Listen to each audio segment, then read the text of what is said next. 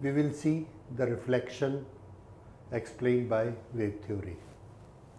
This is a mirror, a plane mirror, and according to wave theory, a wave front is approaching the plane mirror. Here is the wave front and it is approaching the mirror. The direction of propagation of the wave front is this.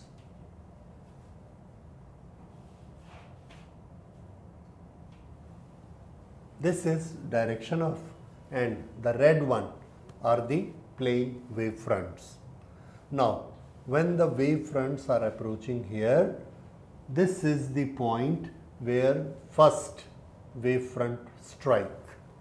Let's call this point A. Okay. Now, this wave front is here. All these points are there to make secondary waves. Now, here is one measurement, that is angle of incidence. How do we measure angle of incidence in cases of waves? You see, there are two surfaces. One is the surface of interaction, this mirror. This is one surface. There is another surface of the wavefront which is coming and striking it. This is the surface of wavefront which comes and strikes it. There is an angle between the two surfaces, that is known as angle of incidence. So, where is angle of incidence? Here. So, answer, this is angle of incidence between surface and surface. But in the previous time you have heard that this is angle between normal and the ray. Was that a different incidence angle? Answer is no, that was not a different angle of incidence. Same. How it is same?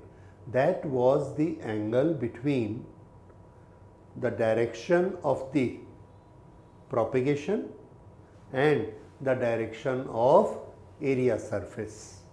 Again, the angle between the two directions. Here it is the angle between two surfaces, not the directions. What is the direction of an area? If this is an area, then this is direction of the area vector perpendicular to it. So, mirror has an area and perpendicular to the mirror, this is area vector. We can say normal to this. And what is normal to the wavefront? This is normal to the wavefront. So, this is normal to the wavefront, this is normal to the surface on which it is striking. So, the angle between the two normals, we are calling it angle of incidence. That is direction of the ray and perpendicular on this. Now, we can very well prove that this surface normal, this surface normal, angle between the surfaces I, therefore angle between the normals will also be I. So, there is no difference. Angle of incidence, whether it is counted in wave optics or in ray optics, it is one and the same thing. Please remember it, but here we take it as the approaching surface and the striking surface. The angle between them is angle of incidence. Okay. Now, what happens when this stage has reached? After this, according to Huygens principle, again all the points become active and they act as source. So, this point also act as source and it starts making its own wave. How does it make? This way. Now, because this medium is not a transparent medium, therefore these disturbances cannot travel on this side. So, the waves keep on propagating in this direction.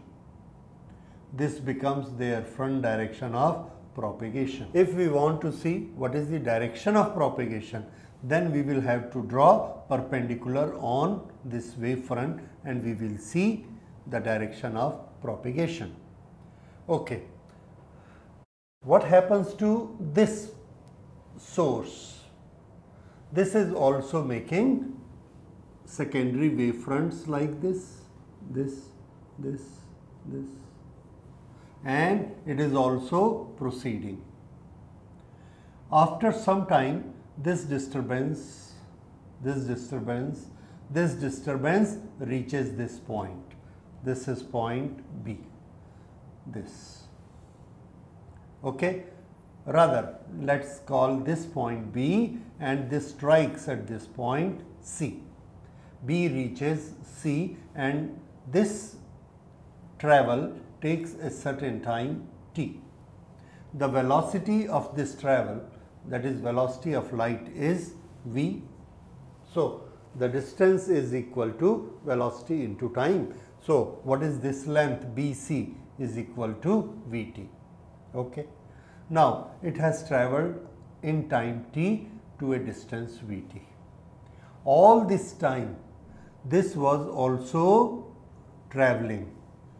New wave, new wave, new wave, new wave, and after time t, we stopped it.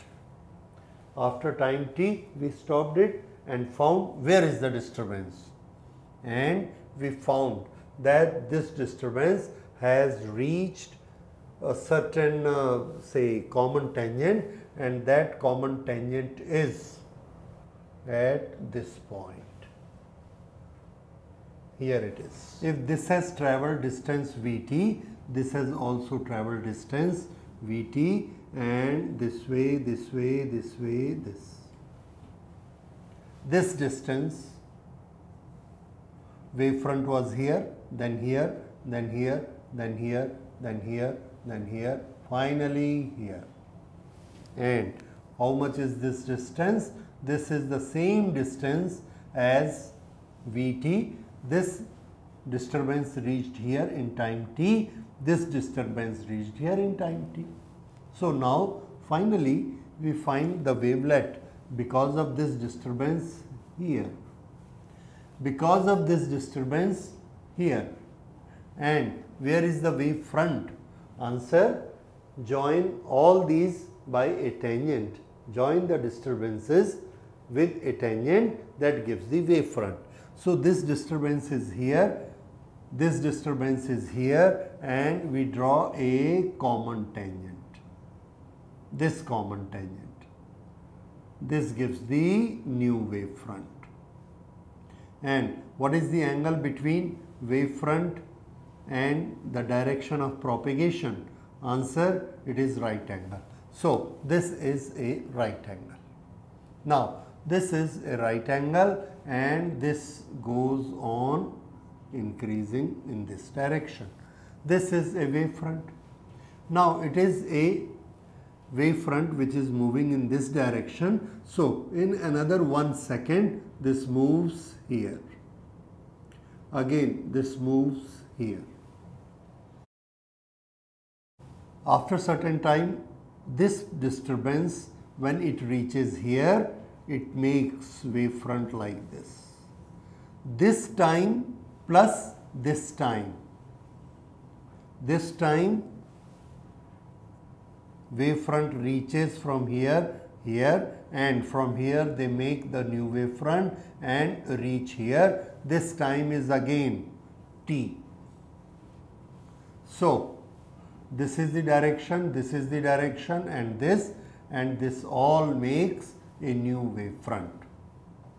Now this wavefront keeps on moving in this direction parallel to itself. This is the direction of propagation, and wavefronts are made at the same time. When this disturbance is here, this disturbance is here. How much is this distance? Same as this distance, Vt. This is also Vt. This plus this is Vt. So at time t, the disturbance because of this point is here. No, because of this point the disturbance is here. Because of this point the disturbance is here. Because of this point the disturbance is here. And when we here, and when we join all these points, this after time t, after time t, after time t, we get this wavefront. And after that, again for one instant, after one instant, this disturbance is here, this is here, this is here, and this is the common tangent. In this way, it keeps on moving in this direction. Now, this wavefront, when it started, this is the first wavefront which was formed after reflection. Why? Till this time, no other wavefront was there because this was moving and it reaches here. Now it is a full wavefront. Till that time, there may be this partial one, this may be partial one. So this is reflected wavefront. Now this reflected wavefront again with the surface makes certain angle. Let us call that this angle is R.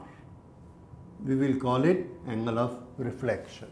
So angle of incidence is this much. The wavefront with mirror.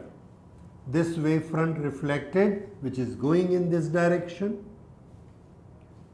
This makes an angle here, and this angle is angle of reflection. So this is how the new wavefronts are made, and the new wavefronts move in this direction because they could not move here. The mirror material does not allow it to enter. So they form waves, and those waves make a common wavefront which keeps on moving in this direction. You will find that it does not move here or here. It moves only in this direction. This is the common wavefront we can make. So this ensures that there is a reflection. If there is a reflection, then where are the angles? These are the angles. Now we have to prove that these angles are equal. And it is very easy to prove. A, B, C, let us give this name D. So in triangle A, B, C and triangle A, D, C, ABC and ADC, AC is common. These two angles are right angle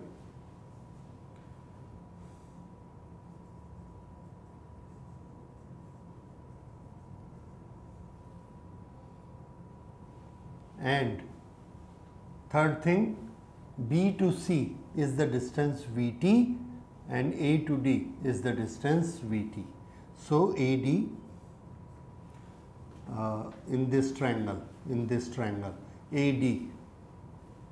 AD is equal to BC, and these three conditions make it congruent. Congruent triangles. Now if these two triangles are congruent triangles, then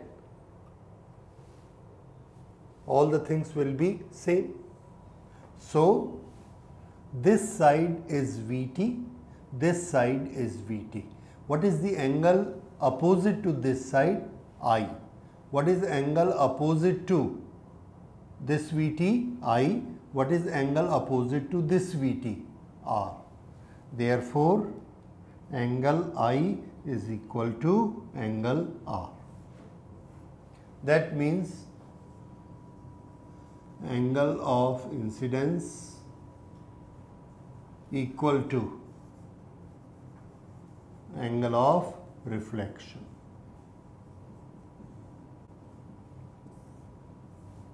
Proved. So, with help of wave theory, we proved two things.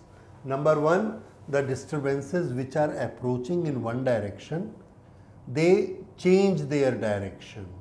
By the time this disturbance reach here, this disturbance will reach here and the common tangent will be here, not here. So this common tangent keeps on moving forward. This action is reflection.